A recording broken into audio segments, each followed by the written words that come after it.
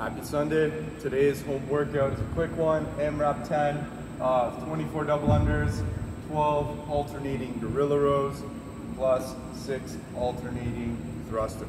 So this workout, guys, I want you to kind of pick a pace that's 80% pace, not too fast, something that you can be consistent with, ideally trying to keep these movements unbroken. We're specifically kind of working on that upper body conditioning here, especially with the alternating rows and the alternating thrusters. You will feel that taxing, that aerobic capacity kind of getting challenged, but mostly you'll feel your upper body go first. So try to see if you can keep these movements unbroken as best as you can. Get to that range where you're starting to feel that burn. Also, it's only 10 minutes, so we want to kind of get to that fatigue zone within our shoulders.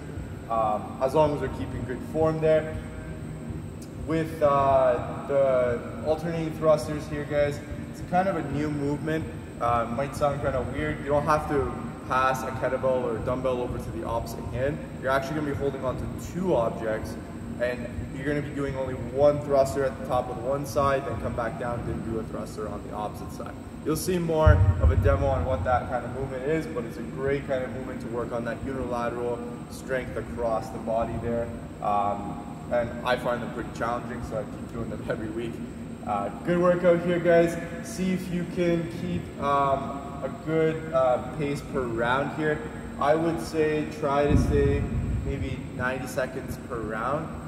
Looking to get about 7 to 8 rounds approximately there. See if you can push yourself to get a little bit more. Again, it'll depend on kind of what weights you have at home to do this today. After you finish this one, guys, we're gonna tax that core. We're gonna go into that burnout zone. We've done this one before. Durante Core of 5 rounds, 10 V-ups, 10 tuck-ups, and 10-second haul hold. The past couple months we've done this one, so we're gonna bring it back. Try again, see if you can get each round done unbroken without breaking from your hollow body position. It's definitely gonna be tough. It doesn't look like that much work, but once you get to those tuck-ups and hollow holds, that's where the root starts burning. So see how best you can to do it unbroken, or even if you want to try, if you're really crazy, try to do 2 rounds or 3 rounds unbroken if you can. Compared to last time, see what you did last time, just try to add a little bit more to be able to progress a little bit further with it. Overall, great workout today, guys. Kind of short, getting yourself kind of recovered for next week, and working on that core, getting those beach abs ready for yourself. So hope you guys enjoyed today's workout and afterburner. We'll see you next for the warm-up. Good. All right, we're here for the warm-up. 3 rounds here, 50 running skips. So these running skips, guys, we're just working on getting that heart rate up. Also, you can work on that coordination of the skip. So every time you jump up, try and land on the balls of the foot each time. Don't land on the heels, so we can work on that quick control and work on that springiness off the feet. 50 running skips. After that, we're gonna go into 5 inchworms with a tempo push-up, with 1 tempo push-up at the bottom. So for that, guys, that inchworm, start about feet outside hip width there. You can bring it in as you get more comfortable with it, and if you want more of a stretch of the hamstrings. We're gonna walk our hands down to that push-up position. Then from here, we're gonna go nice and slow on the way down, keeping the elbows in until our chest touches the ground. Then we're gonna drive up and then walk our hands in while trying to keep those knees locked out as fast as possible so we can feel a stretch in the hamstrings. 5 reps of those, guys. Kind of get yourself moving there, get that push-up down, work on that shoulder, or get those pecs activated. Then we're gonna go into 5 lateral lunges. So nice wide stance here. Toes can be slightly flared out if you need to make it a little bit more comfortable on you. We're gonna initiate by pushing that hip back, then bending in the knee so we can keep that weight in that mid-foot on the side that we're going towards. Get as low as you can while keeping that balance in the foot. 3-second pause, then drive straight up. Watch out that you guys don't get onto those toes, or in case you kind of fall back onto those heels. Try and keep it evenly distributed amongst your foot. As you're coming down, 3-second pause, then drive straight up. 5 and 5 on each side. Once you're done that, we're gonna go into 10 Romanian deadlifts with a dual arm fly. So find two objects, light objects here.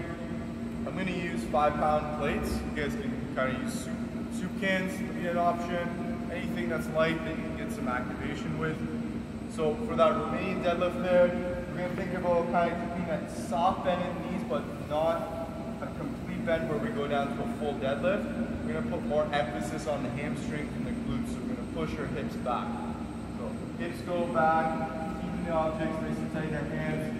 We're gonna get to about that mid shin. Then from here, we're gonna go for that fly, squeezing the shoulder blades together, back in, and then stand up that deadlift. We're going to be doing 10 reps of those guys, so go nice and slow, especially on the way down. Push those hips back so you can feel in the hamstrings. And then once you're in that secure position, really try to squeeze in between those shoulder blades as you do that dual arm fly. 3 rounds of that, guys. Once you're done, we'll see you next for the workout. For those double unders, if you have them, let's work on those double unders today. If you're at that 30 range, for example, see if you can break them up into sets of 20, or if you want to try it, seeing if you can do bigger sets today. This is the great day to try and start, or a great workout to start doing that. If you don't have double unders, let's go single skips, or we can go for some running skips here, guys. Also, you can use that previous option from before, which is the double tap hop. So you're gonna keep the feet together, you're gonna jump up, double tap your sides for 60 reps total. For the alternating thrusters, you'll need 2 objects, and make sure those weights are obviously the same weight when you're doing those thrusters. What you're going to be doing is getting those objects to your front rack position. We're going to be keeping those elbows nice and tall, elbows up here, making sure they're not dropping down as we're doing that squat. We're going to be coming down, knees out, chest up tall, elbows tall, coming up. We're going to be doing a thruster on just one side, but keeping the opposite one still down in that front rack and keeping the shoulders engaged. Bring that one down, come down for that squat, and then do the thruster on the opposite side. So again, only one object is going up overhead, and you'll alternate sides as you come back down to your thruster. So again, really try to focus on those elbow positioning, making sure your weight is right on that mid-foot and you have even distribution there, so it's not just the toes, the heels, really nice and flat against the floor so you can get lots of power out of that drive at the bottom of the squat. So again, control the way down, nice and explosive on the way up. Notice I'm staying nice and rigid as I'm doing that front squat and getting ready for my thruster overhead. That will be the alternating thruster.